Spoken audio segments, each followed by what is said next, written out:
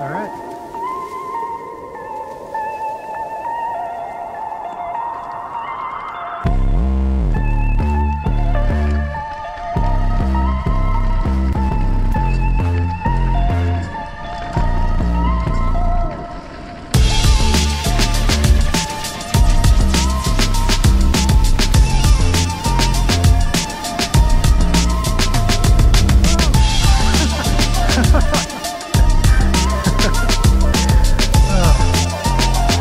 That's all right.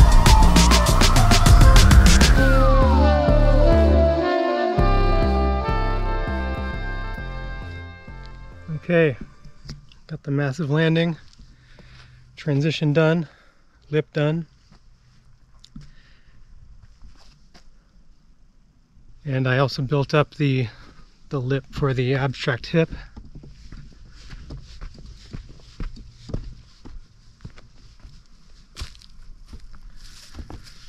I built it up just a couple degrees and a few inches higher, which doesn't look like much, but coming into it, did a few run-ups yesterday and I decided to build the landing up even more.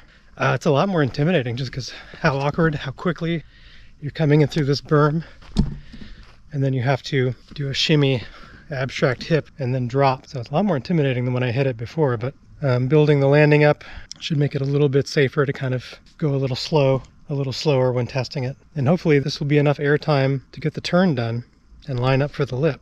I did start making an alternate lip in case you don't get the turn done here. You can carve and potentially hit a smaller lip over to the landing. So I'll give it a shot.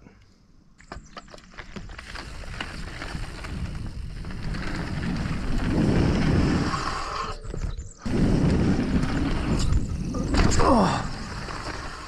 Okay, now I'll try and pop it and get some turning done in the air.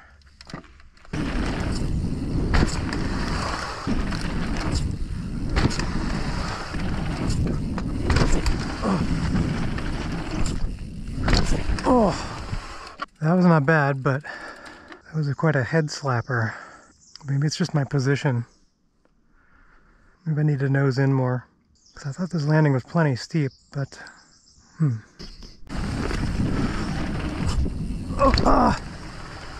I'm just in the back seat. I gotta get confident and angle in. Go a little faster, pop, do the shimmy over the front, kick out a little, line her up. Simple. Ugh. Okay. Getting there. Just got to get that over the front end.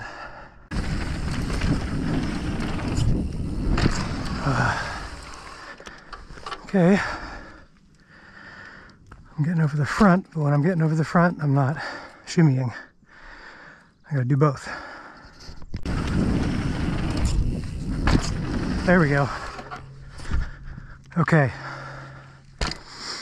Yes, that was smooth. It was technically lined up, but I can get lined up better. Now it's just hitting it faster and popping higher to get a complete, almost 90-degree turn. Okay, feeling good, but it's like 80 degrees, so not a good full face day. I'm gonna drink some water and maybe wrap it there, we'll see. Okay, I got this transition done. You can see that lip's got a lot more on the left side now, so you can rail the outside in case you don't line it up straight for this, but I banked this way up more. So it's just one solid banked landing and steeper. So you can dive in and really carve down and line up for shooting that double. I haven't tested it yet because we've had a heat wave, and I just kind of turn into jello when it's hot. My muscles don't work. I operate the best when it's cold and my muscles are tight and springy. I can go all day. So that should be easier to do, and if it's not, then last resort, I'll just push the lip all the way into those logs and down, and just basically make it so you do a little carve hop over, so you kind of can do more of the turn off Like it wouldn't even be a lip. It would just be like basically an interrupted roller, like a step down hip roller. But I kind of want to see if we can make it as an air abstract hip. Pop over this. The lip is like twice as wide as the landing now, but I think that's okay. It's just visually weird. And now I've started building the next section, and since it seems like it's going to be drying out pretty soon, I'm thinking this is going to be it for building this line for this season. It's going to be summer, and the last 2 summers have been no rain. I know it does sometimes rain in summers here in Washington. Before I got here, it was doing that. So probably won't be any building this summer. But I'm going to come down there, skip over that stump thing, and then come down here. I was thinking of doing another sort of shark fin here, but I don't think it will really work. So I think this is just going to be a berm. So I'm going to carve this in so that it's banked. Basically just a short rail berm here.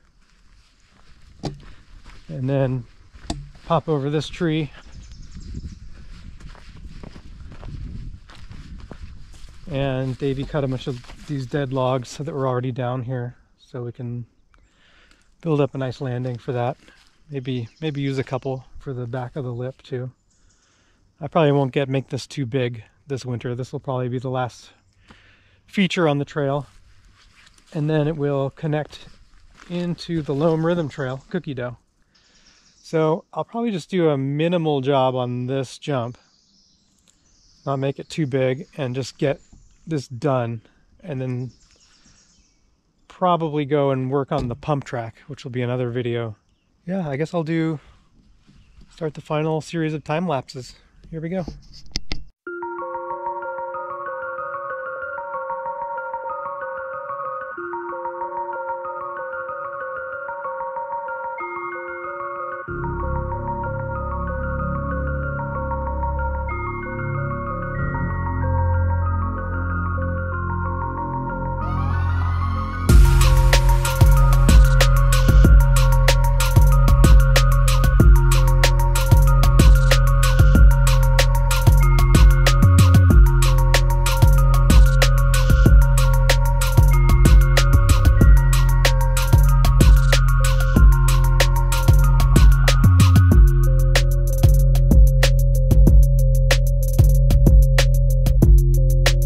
Okay.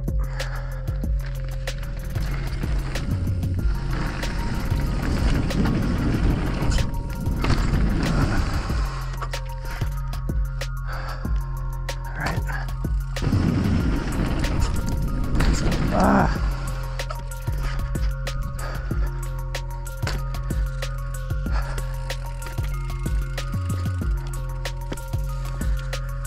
I'm just so fixated on getting this right, it's hard for me to mentally judge the speed. Just gotta do it.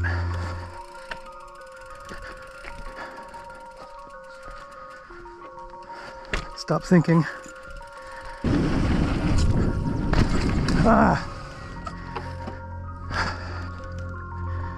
Bad landing.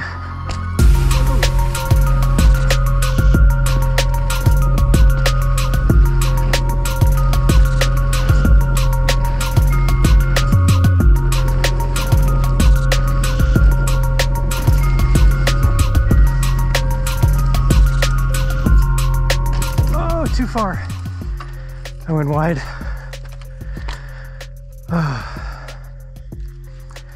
Yeah, I was feeling good about that one too, but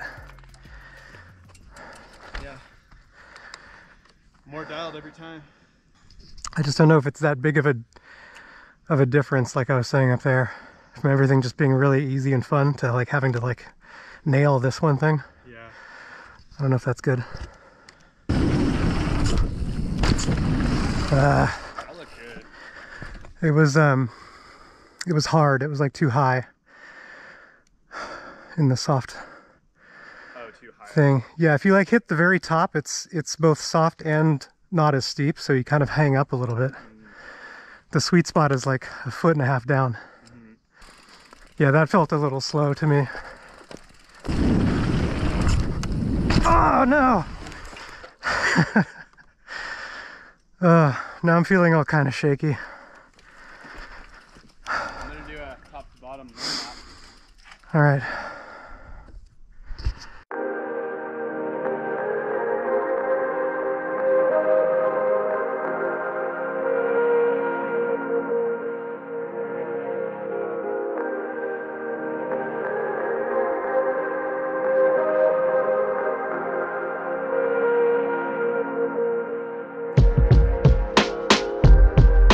Okay, I'm at the top of the jump trail and I'm gonna ride it for the first time on the relay. It's kind of loaded up right now, bear spray, repair kit, and the battery's in. I got a tube. All right, let's see how it goes.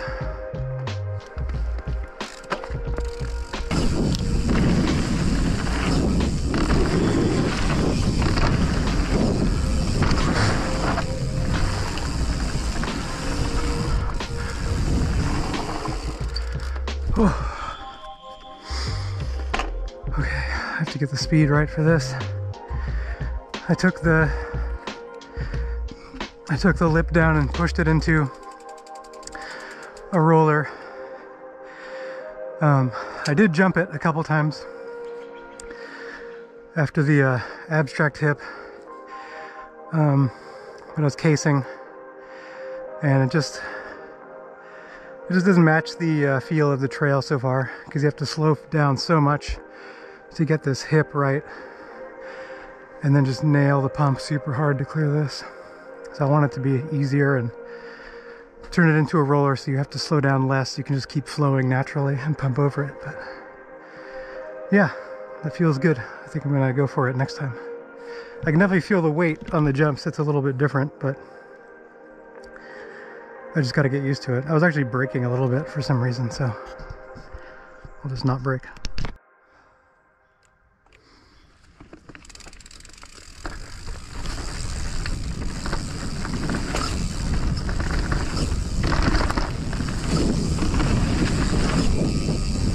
Whoa!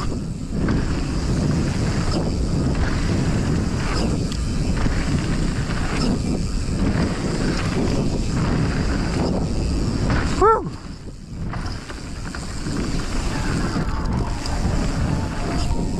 Yes!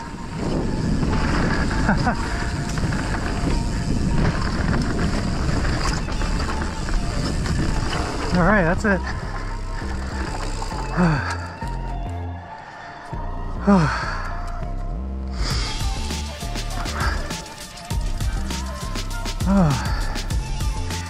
I had such a mental block on that one because of the trouble with the abstract hit before, but it's fine now.